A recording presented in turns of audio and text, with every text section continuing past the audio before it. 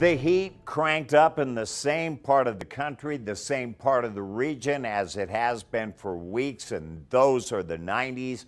Billings down to Casper out in the Panhandle, and then central eastern Nebraska, temperatures just a few degrees below normal levels. Some thunderstorms isolated, breaking down. You can see them from our Viero camera in Holdridge, looking north at this hour, and it's a nice day out there. Light wind, south-southwest winds 6, humidity 65%, temperature-wise 83, and the barometer dropping.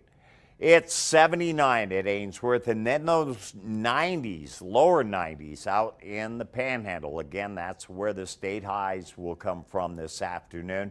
77 then at York, 82 at McCook, but mainly 80s throughout the entire region. Most are seeing near normal daytime highs.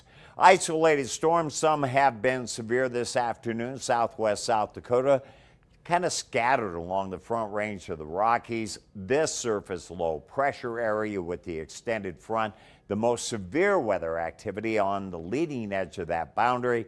And this is not going to go away. It's going to hang around this surface low and just sit here, spin time, if you will.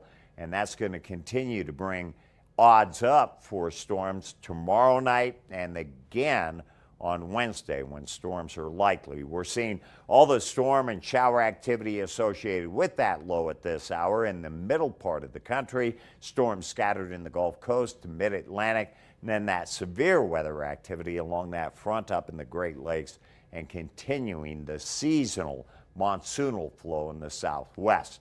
So here it goes. Okay, it's dropping south, then it's spinning. Here it comes again. Kind of like a merry-go-round ride, and this one's not leaving the park.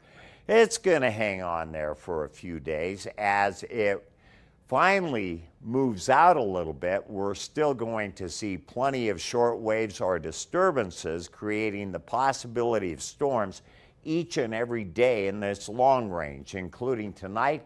It's a slight chance, low 68, 86 tomorrow. Storms then tomorrow night, the odds 50%, low 66. Lows tonight, lower 60s west, lower 70s east, mainly 60s. Highs tomorrow, 86 at York to 92 at Scotts Bluff.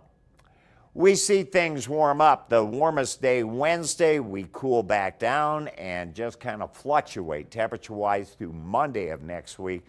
There they are, lightning bolts every single day for the next 7 days. It's still summertime to be expected, and there's going to be some pretty significant rain events before this week is over.